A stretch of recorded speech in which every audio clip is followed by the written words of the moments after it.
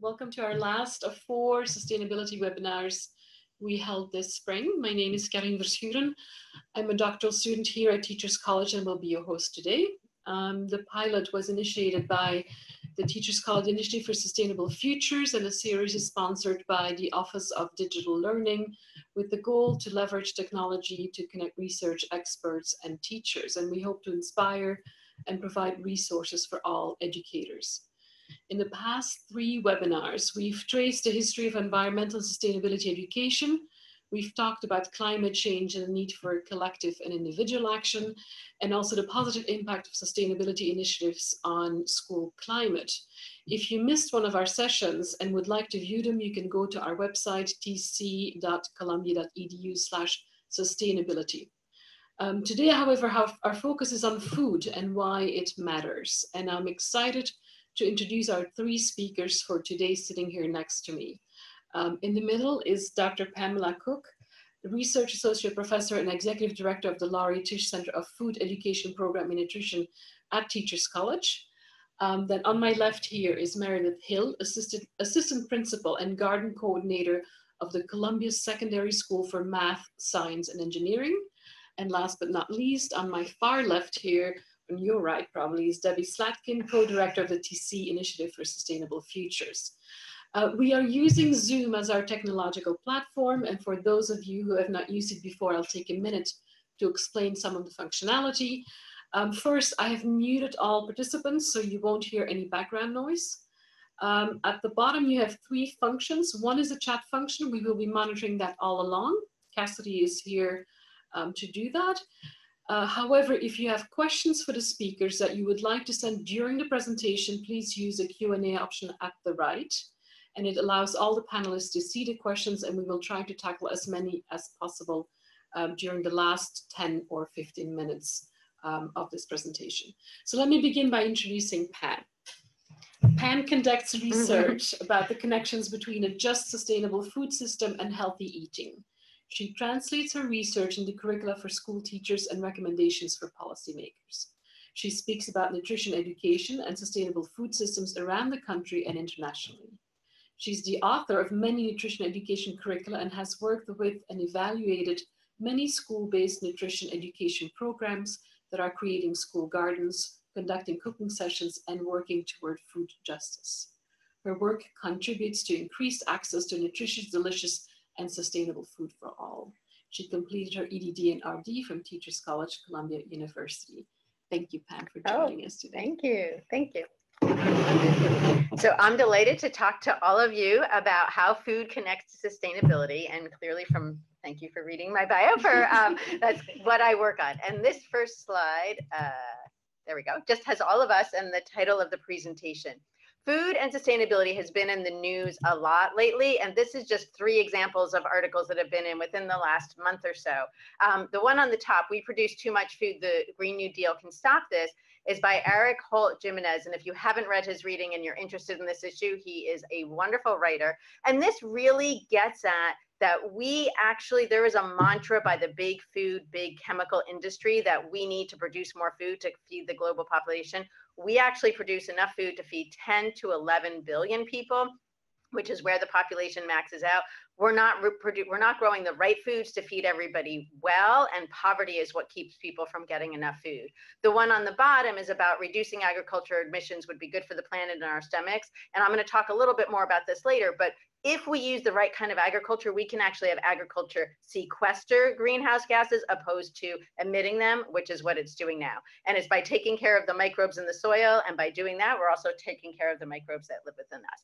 And then finally, the New York Times at the beginning of May had a great article on how would you eat if you actually wanted to care for the planet. So you are welcome to look up any of these that you want online.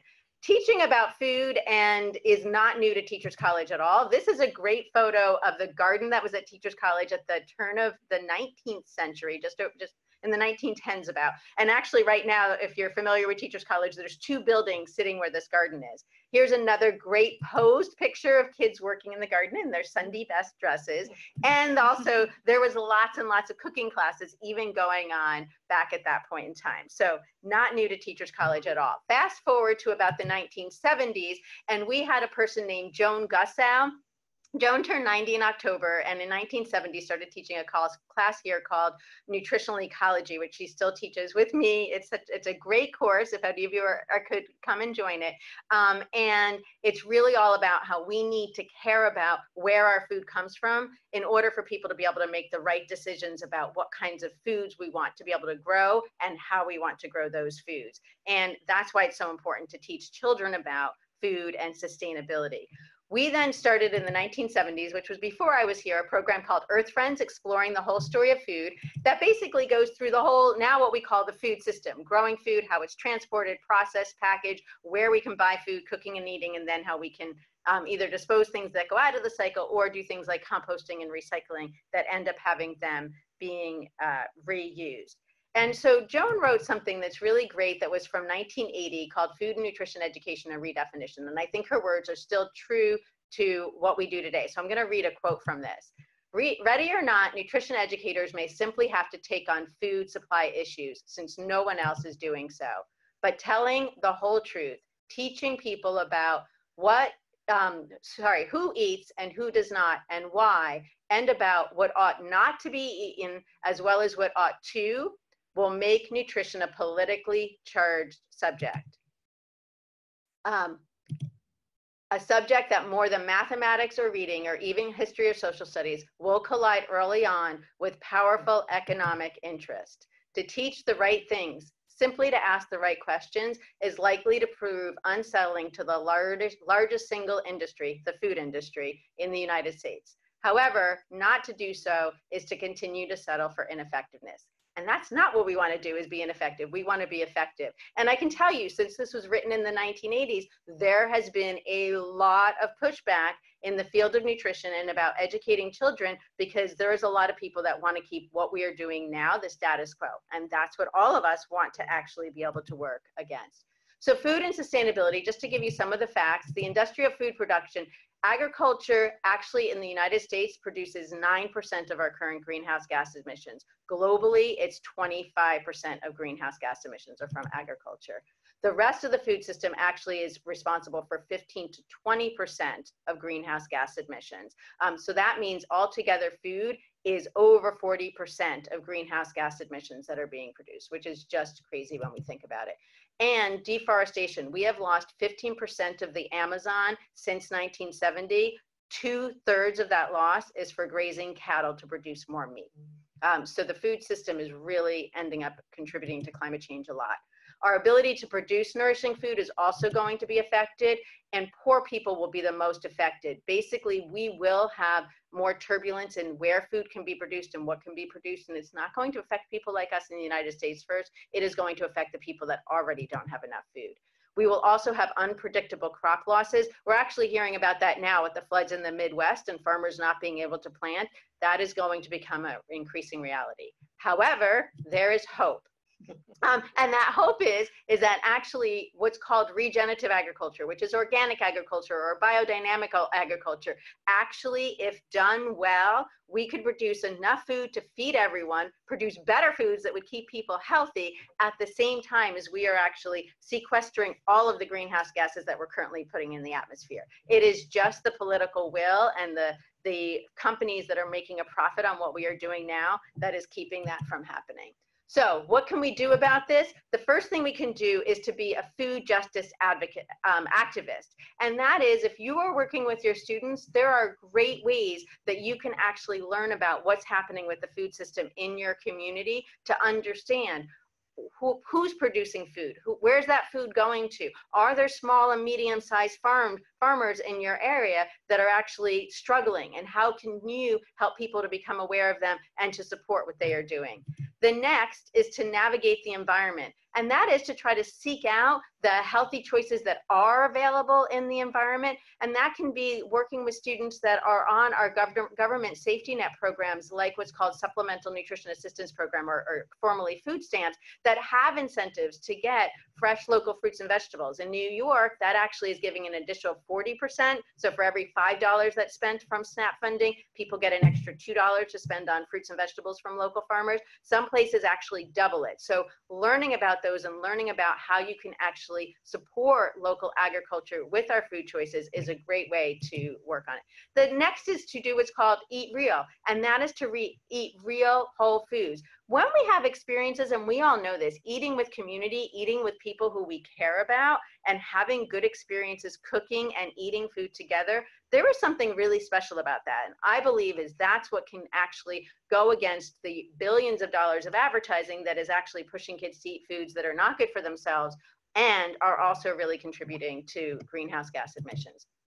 The next is to eat mostly plants, and that is plant-based diets, by and large, are the diets that actually are more easy on the planet. It does not mean, and there's lots of controversy, that it doesn't mean anyone can eat any animal products at all.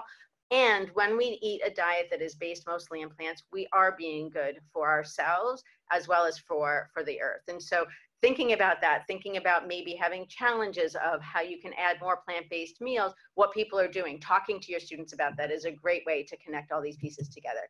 And finally, not too much. And not too much is about really figuring out how we can have not so much around of large portions of ultra-processed foods that are engineered to be irresistible, heavily advertised. How can we actually work with our students to minimize how those are available in neighborhoods? I've worked with some middle school students who have gone into the stores around their school and said, we want the chips and stuff to not be as present and the healthier foods that you have to be more present. So it's because they learned about it and they became convinced of it. And once they do, that can actually happen.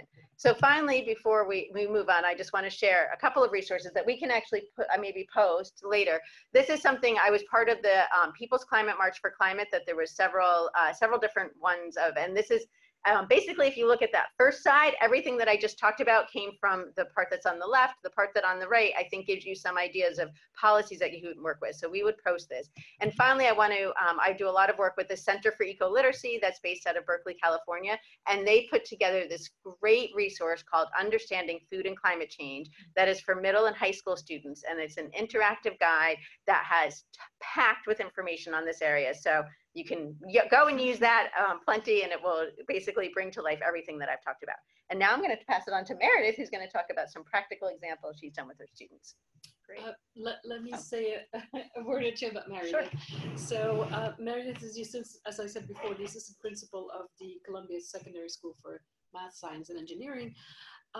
She facilitates learning about sustainable agriculture and food justice through garden-based education, community partnerships, and farm-to-cafeteria experiences. She founded the school garden in her early years as an English teacher at the school, a public 6 to 12 school serving a diverse population of students. And her 6th grade English curriculum developed to teach English standards through food systems, community gardening, and agricultural history. So now as the assistant principal, she continues to coordinate the school community garden and educate students and the surrounding community through hands-on experiences growing food, composting, and caring for the garden's flock of chickens. And she's an alumna of Barnard College and Teachers College at Columbia University, and we're delighted that she will sort of show the practice of what happens here in New York City. Floor is yours, Meredith. Thank you, Corinne. So that's me. And I, again, Meredith Hill, I'm going to talk a little bit about my story in becoming a food educator, in addition to sort of being a classroom educator and what that looked like. So I began teaching in 2007 at Columbia Secondary School for Math, Science, and Engineering, which was the year when iPhones had only just been released in the US. And even at that point, without smart devices, television, the internet, video games proved these huge distractions for my students, and they still had this sort of love-hate relationship with the outdoors. I would take my students outside and they were drawn to being outdoors, but they were also a little bit terrified. They didn't want to get their pants dirty, and if insects landed on them, that was sort of the last straw. And so I hadn't really thought too much about this except sort of recognizing it, and then ended up finding myself running a summer program where students ultimately planted a garden on the school roof. And from the moment that we first planted, my students were completely hooked. Everything from pulling a potted plant out of its pot to harvesting those first ripe peppers was pure magic to my 6th grade students at the time. And it really inspired me to think about how this work could be done on a bigger scale. That led to eventually starting a new garden project. We were unable to continue on the roof, and finding a vacant lot up the street, actually quite close to here at Teachers College, a vacant lot owned by the Parks Department that was overgrown and desperately in need of care. And so we put in the time and energy to take that vacant lot and transform it into our school garden. This process was something that, you know, in the moment, I just thought, sure, let's do this. Why not start a garden? And I didn't really realize what would be happening as we did that. So students had to build the garden from the ground up, literally, building the raised beds for the garden, which, you know, requires some pretty serious teamwork, some skills, some understanding of math and STEM subjects, creating compost, learning how we could do that from plant matter to cafeteria food waste, adding some, or learning about really our compost friends, these worms, figuring out how to sift that compost to enrich our soil, and then really getting to planting and building a true garden space. Our garden, I should add, includes both, in the previous slide, you saw some vegetables being planted and also pollinator attracting flowers. So we really tried to look at how do we create a growing system that's akin to the sustainable ecosystem, the regenerative agriculture that Pam mentioned. So that really became part of what drove the creation of the garden, was figuring out how to create this garden space in a way that had minimal impact on the earth. And the more we started working, the more students really connected to that idea. The idea of sort of going green was this just starting buzzword then, and students got really excited about what they could do to recycle, to go green, to compost, to give back to the earth through the garden. And finally, as we built the process, a big piece became harvesting.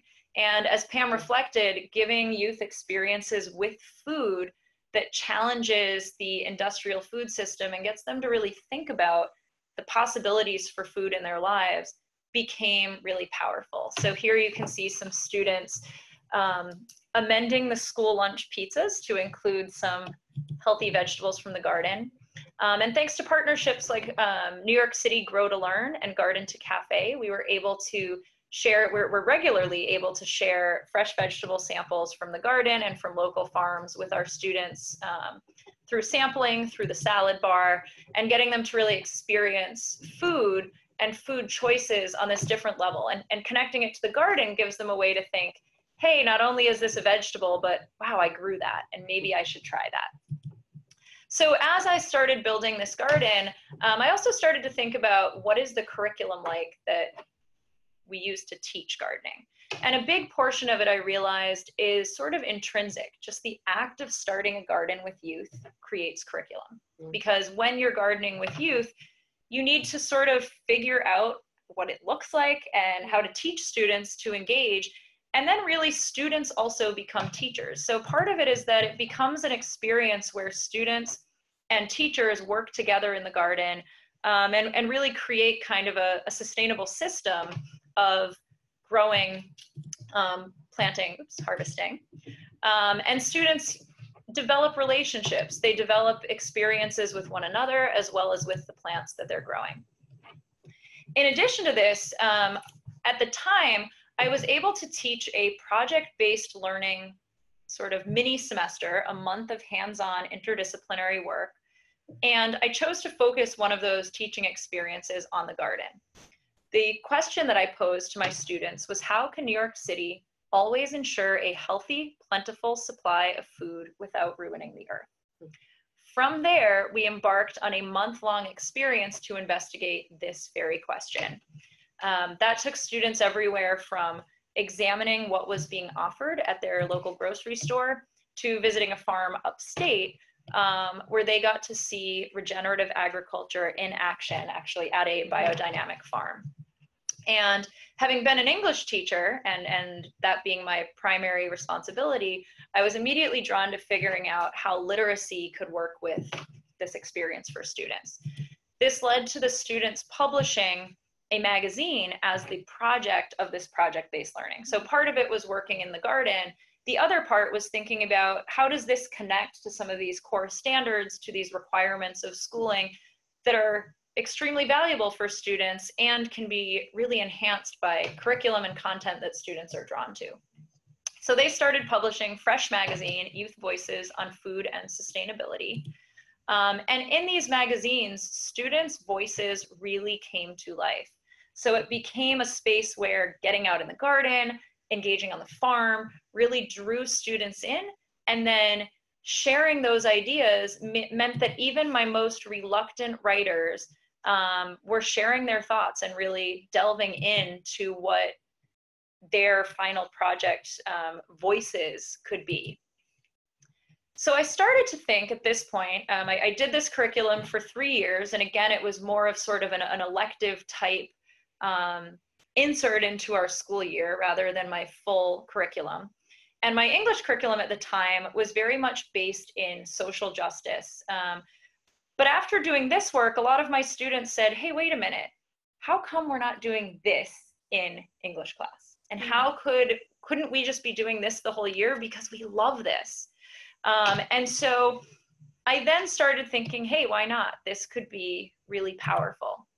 And so my English curriculum ended up getting a bit of a revision, and I started thinking, how can I still teach the standards and the strengths of English class while bringing in content was my sort of first in that linked to food justice and linked to regenerative agriculture. And so it took me everywhere from thinking about how the food industry informs immigration patterns to how we can study communities based on thinking about the way a garden functions. And these 3 texts all 3 are completely middle school appropriate and even could move earlier or later than 6th grade, but provided really exciting ins for thinking about agriculture as the content of the English classroom. At the same time, though, I started thinking about the way my classroom functioned. And something I noticed about the magazine project was that it paralleled the work we were doing in the garden. And that work really drew from principles of ecological sustainability. So I'm just going to talk a little bit. I could get quite in depth and go on and on about this, so I'll try to keep it short. And the principles and the sort of framework I'm drawing from come from systems theorist Fritjof Capra, who talks about what the patterns are in a sustainable system, and kind of the theory that if we're going to create a sustainable system in a classroom, we can model the classroom space on principles of ecological sustainability. So here are 3 examples of those principles. The first one, diversity and interdependence, is sort of the idea that the more diverse the members of a community are and the approaches we take in a community are, the more sustainable our system. So in regenerative agriculture, that looks like having a diversity of plants, thinking about what plants complement each other and how do they work together. So one might be a flower that keeps a certain insect away from our garden, while one might be a plant that brings a certain nutrient to our soil and thus becomes a friend to a different plant. And so students really started seeing diversity as this concept in the garden. It could also be that as members of a community, we share different views and maybe bring together different recipes to sort of celebrate together, and that leads to more sustainable understanding. That same principle applied to the classroom looks like students playing different roles. So rather than simply a classroom space where I, as the teacher, give one assignment and all of my students do the exact same paper, the same work, a diversity of approaches means that each student becomes more accountable. Students can go off and work in small groups or work independently and come back together. And those diverse views mean that our whole community is sort of more sustainable and more exciting, in that students, when they have an ownership of their independent parts and or that their diverse voices are honored and their views and their ideas, then it's more of this sort of dynamic educational experience rather than, you know, everyone's turning in the same paper to me, and if they don't do their paper, well, it doesn't matter to anyone but that one teacher. Here, as a community, it matters to all of us. The next one, networks and nested systems.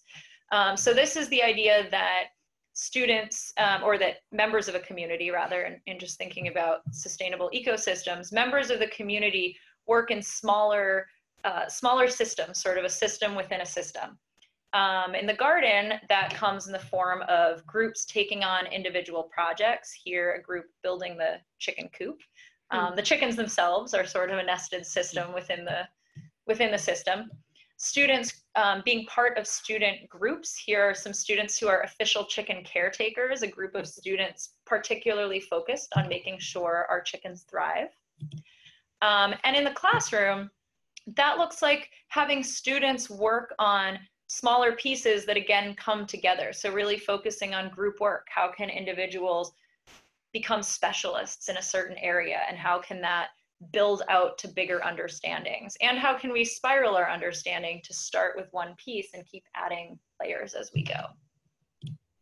And the last one, cycles and flows, the idea that a system is constantly changing, and it's part of the flow and the natural cycle that allows systems to be sustainable, minimizing inputs and outputs that are waste. And so, you know, in gardening, that might look like understanding the seasons, as well as understanding how our inputs and outputs are. Chicken waste, for example, goes straight back into the compost. Understanding how gardening is a year-long process, and even the winter is an important time to be in the garden. Understanding how life forms follow a cycle and follow their own systems. Understanding, again, chickens, for example, we brought into the garden in order to make it more of that regenerative agriculture space. So students could see that the chickens, by giving them, they could help us care for our garden by keeping down the insects and the bugs, giving back to our garden in the form of chicken waste, which is extremely nutrient rich for our compost, and then provide an extra added bonus of eggs that we share as a community. So all of those things. In the classroom, this one I feel like really sort of morphs with the garden and classroom becoming one, because the garden, as creating this cyclical understanding, students become teachers. Here, some of my students are giving a presentation where they became the teachers to teach at a conference about the garden. In the classroom, it might look like something like the writing process, where students really learn that nothing is completely done. You're sort of constantly in this state of working that keeps you balanced, keeps you moving, and is always a cycle. It's not just, oh, we get to the end and we're done, but we're constantly reworking and constantly moving to the next piece. So doing this approach to curriculum really allowed me to not only integrate content and be able to teach students content in the garden, as well as through text and through understanding about food systems and food justice, that engaged them deeply, and also allowed us to hit on Common Core standards and to really, you know, celebrate what the writing process looked like. And so we were able to keep the integrity of curriculum while allowing the content to really get students to think about a lot of what Pam talked about earlier, thinking about their place in their planet and their place in their food system. And again, a final piece is giving students an authentic place to publish their thoughts here in a food blog, so that they could have an audience that's outside of the classroom, just like the garden is an audience or has a community outside of itself. And finally here, these final photos just sort of sum up the experience. Here is one of my students when we first started working with chickens as a 6th grader. Now we host a flock of 3 fully grown chickens. And that same student continues to be involved in the garden. Here he is as a senior just a couple of weeks ago in the garden, and still on his own accord, delving into food systems through his choice of reading. So I thought that was a fun moment I captured, but to show just sort of how doing this work engages students, not just for the moment in the class, but for the long run and for a bigger understanding. And so I wanted to finish with a quote that comes from a Center for Eco-Literacy publication, Michael Stone, that just sort of sums up some of this work. A sustainable community worth imagining is alive in the most exuberant sense of the word, fresh, vital, evolving, diverse, and dynamic. It cares about the quality as well as the continuation of life. It is flexible and adaptive. It draws energy from its environment, celebrates organic wholeness, and appreciates that a life has more to reveal than human cleverness has yet discovered. It teaches its children to pay attention to the world around them, to respect what they cannot control, and to embrace the creativity with which life sustains itself. So I know there's lots of possible approaches to educating students on this kind of work, but I think at its heart is really jumping into this work gives students an in and gives teachers an in to really celebrating these components of a sustainable community. Thank you so much. Thank you, Meredith, for bringing food and gardens to life in such a brilliant way. Last but not least, we welcome Debi Slatkin to this panel. Debi is a co-director of the Teachers College Initiative for Sustainable Futures, and she has helped faculty develop and sustain research and education programs since the 1980s. And as Bright Flame, she's known worldwide for her teaching and writing that blends spirituality, science, and action towards a just, regenerative world. Her key focus is helping people connect with the earth and develop a decentered relationship with nature and all beings. Aligned with this theme, she's pursuing publication of her speculative fiction manuscript. So welcome, Debi, and we do have a few extra minutes if you would like to make that piece we talked about a little more interactive. Thank you, Corinne, and both of you, Pam and Meredith. Really interesting, and I think this will flow and kind of put bring us back to the cycle and put a kind of a capstone on the day. Anyway, I like to start my presentations and classes by saying where we are, by bringing awareness to the land that we're on and who the land's original caretakers are. We're speaking from Manhattan, which is the center of original Lenape land that encompasses the Hudson and Delaware River watersheds, extending all the way up to the Catskills, west to what's now Pennsylvania, south to what's now Delaware. The Lenape were pushed off their lands, dispersed into bands that are now living all the way out in Oklahoma, Wisconsin, and Ontario. And yet there are Lenape living here. There are 4 active Lenape nations that I know of. For instance, the Ramapo Lenape, New Jersey recognized tribal nation, are protecting the land and waters just above New York City. They're involved in several court battles to protect their freedoms. I encourage you to look into this. Perhaps some of you are Indigenous First Nations people, Lenape or one of the many other nations represented nearby. I'm a white settler from Eastern European ancestry. I strive to be an ally to original caretakers and encourage you to do the same. So that should be there. The premise of my talk is this, that the quality of our relationship with nature underpins all notions of sustainability, including food matters. First, I'd like to start with a thought experiment that it's going to be a very accelerated version of, that I encourage you to listen to this webinar recording once it's posted and do this at your leisure. Bring this exercise to your classrooms and your community. So what if everyone was in love with the natural world? What would the world look like? What would it be like? Imagine turning on your television. What would be on the news? What kind of programming might you see? Imagine everyone's in love with nature, the natural world, the land. Imagine walking around your neighborhood. Who might you encounter?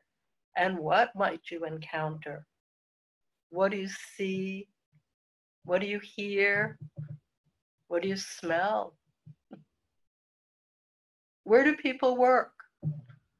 Where do they play? Where do they gather? Where does energy come from? And food, where's food come from? How is it produced? And how do you obtain it? So imagine that this is true, that all people are in love with the natural world. What would be different globally, regionally, locally? Again, I invite you to try this exercise yourselves. It's a wonderful exercise to begin conversations and to seed actions to create the future that we want, the future we need. So try it with your students, your colleagues, your community. Perhaps you imagined in that little bit of time that I allowed for this, perhaps you imagined a verdant, fruitful, abundant, vital land and people of harmony, health, and abundance. My guess is you created a regenerative future. So regenerative, we've already been talking about regenerative agriculture, regenerative community, and I do want to continue moving us from talking about sustainability to regeneration. If we sustain what's going on now, there's not a lot of hope for changing the world and taking care of keeping ecosystems alive, right? Chemical monoculture farming, mining, fracking, oil drilling, poisoning lands and waters, cutting forests to make way for development or even for more monoculture fields. That's what's on the left, monoculture farming. The image on the right is from my friend's wonderful community garden, Hattie Carthen Community Garden in Bed-Stuy in Brooklyn. I have a resource slide at the end with that information. That's regenerative, community-oriented farming setting at its best. Wonderful model. So this is a recent report of the Global Assessment of Biodiversity and Ecosystems, and it's screaming at us. This is the actual wording from this press release in May about unprecedented species extinction, and we're going to have ecosystem collapse. You've seen that kind of news, you know this, you hear this, and it's pointing out that we're past the tipping point. We've got to change our ways. We have to restore ecosystems, not just sustain them. So how do we do that? Well, they also point out, the researchers who pulled together this assessment point out that nature managed by indigenous peoples is in better health than nature managed by government and corporate entities. That's probably not a surprise, but it's wonderful to have evidence behind this. So why is that land in better health? Well, indigenous, First Nations, Aboriginal, traditional ways of life are regenerative. So we need to acknowledge and live as part of nature, not separate from it.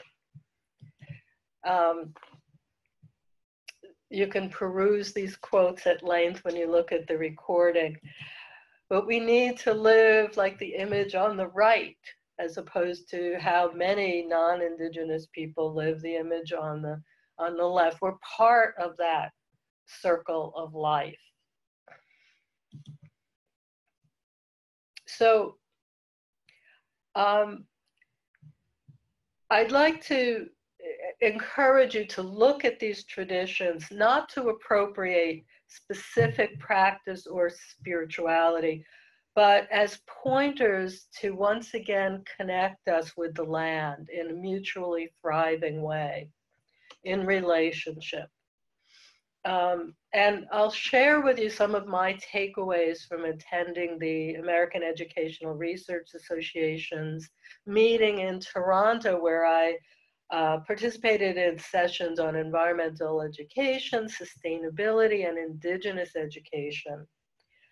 There was a lot of talk about the 4 R's as they relate to Indigenous traditional ways of life. And these are the 4 R's from the Anishinaabe and Haudenosaunee peoples: respect, relationship, reciprocity, and responsibility.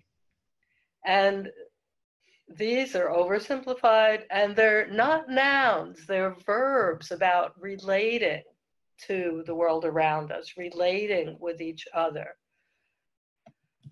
So how might we apply these 4 R's to curriculum and pedagogy? Well, let me walk you through some of these. And Meredith already brought out a lot of this in how you talked about your curriculum and what you've come to. I loved hearing you talk. I had no idea what she was going to say.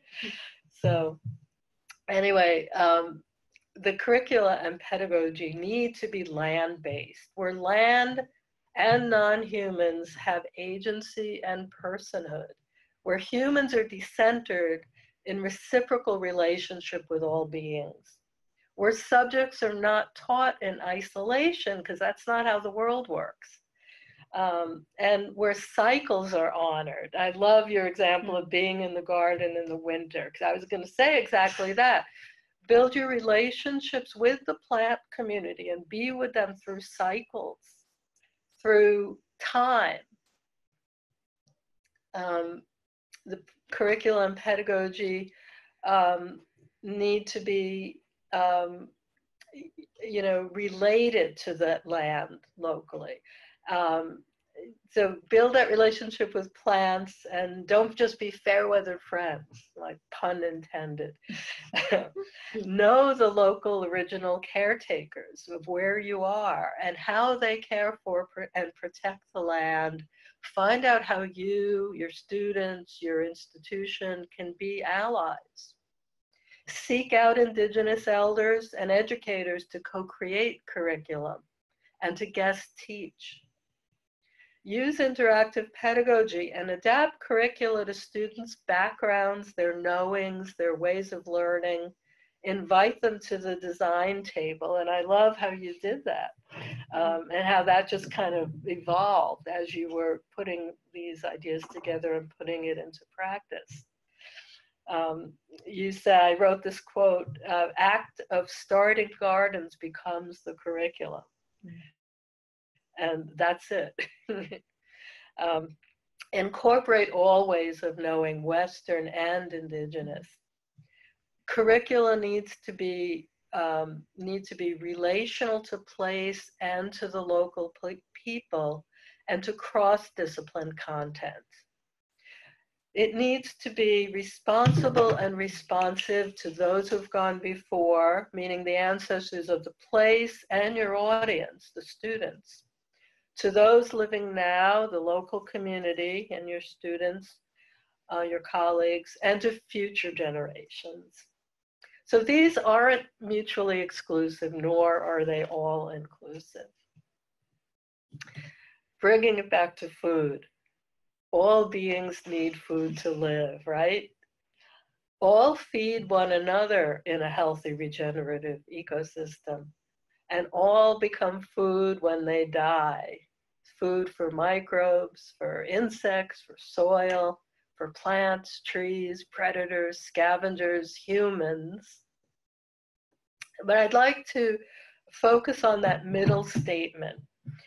all feed one another. I think that's what we really need to expand on and focus on in our teaching and in our relationships. So how do we focus on that? How do we once again become part of nature and in a reciprocal relationship to assure we're feeding as well as being fed?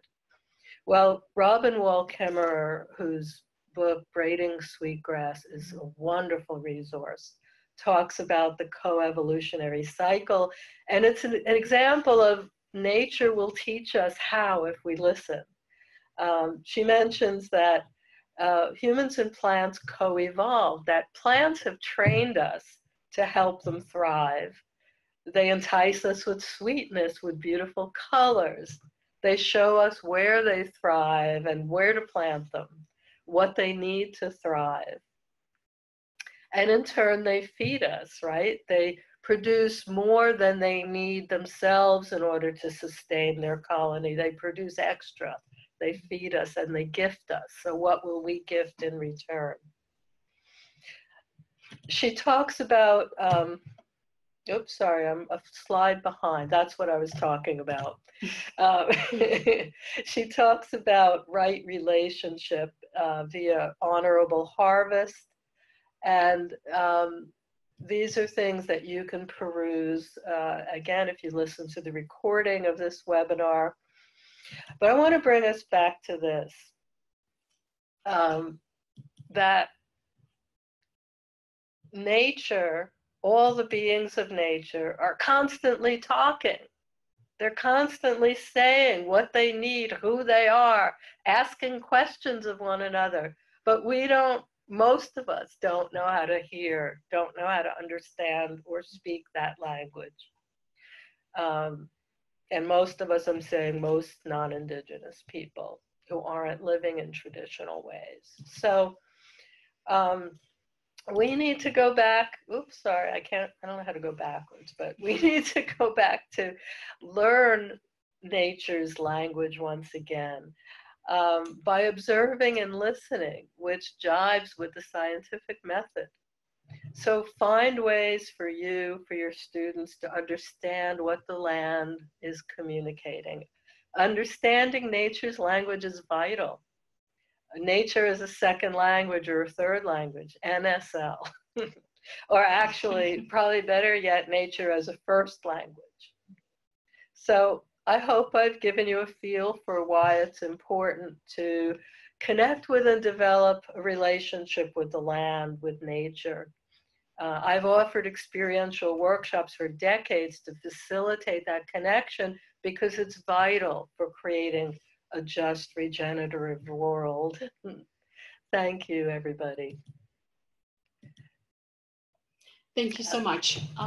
So thank you to our panelists. Pam, wonderful hearing that message of hope about the food industry and your concrete examples of what we can do. Meredith, I think showing us how food can lead to interdisciplinary learning and how gardens can provide such a rich learning environment. And then Debi, it was wonderful hearing you expand on the 4 R's, reminding us that we are on Lenape land and making that connection with land, and reminding us also that we are, humans are just one species among living beings. So we have about 10 minutes for questions, and I see that we have one question from the audience, but please don't be shy and type your questions in the Q&A box.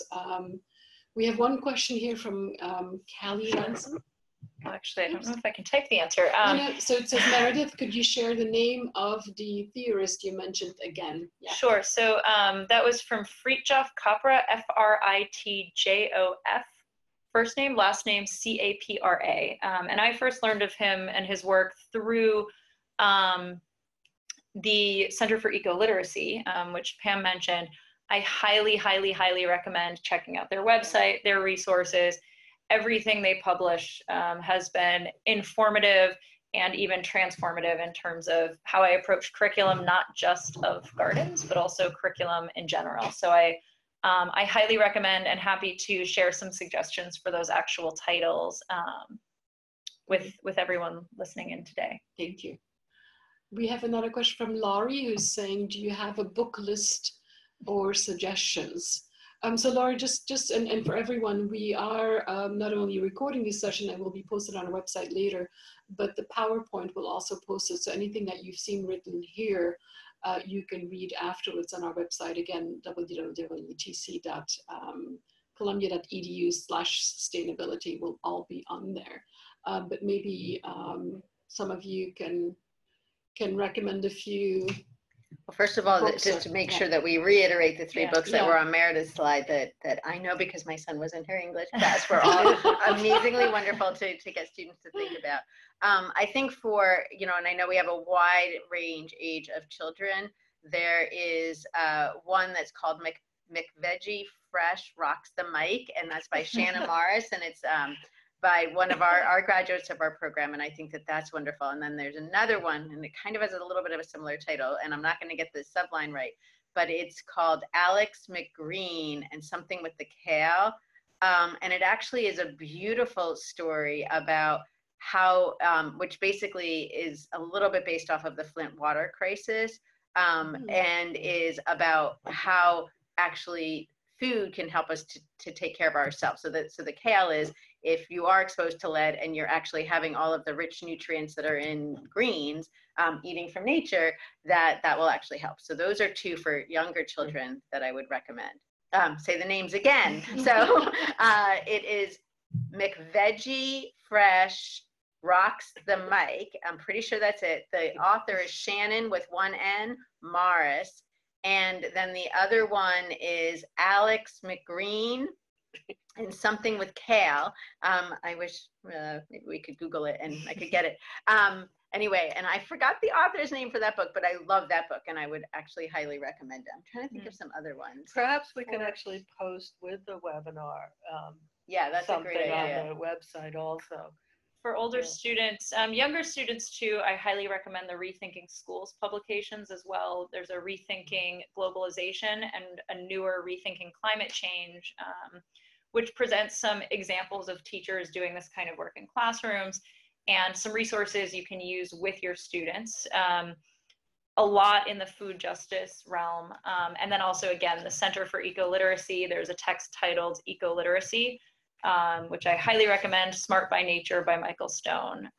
Amazing text for educators, again, and then we can post that list with some of the texts for young adult readers as well. Yeah, another one just to say, and we'll make sure we put this on the list, which I think was February or March 2018 in The Atlantic by Charles Mann, and it's Can Earth Feed 10 billion people? And it's about how we tend to look at everything as either wizards that you can use technology to fix everything, or profits that we have to actually be thinking about all of the ramifications of our choices and how everything is interconnected. And it's a beautifully written piece. And I think actually some middle schoolers might be able to read it. Definitely high schoolers could read it, and I think would be great.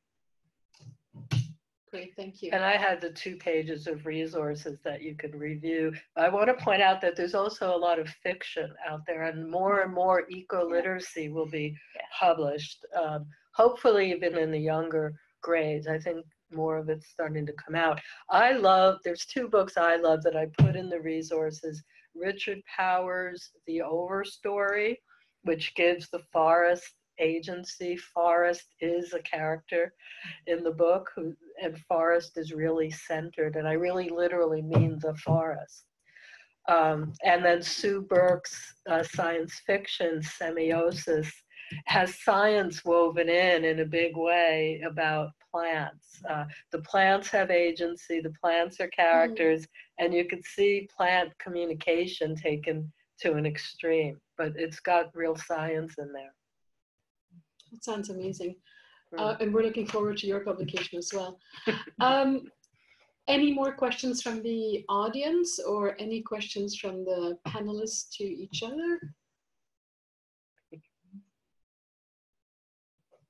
I see there's some chats. Please use the Q&A.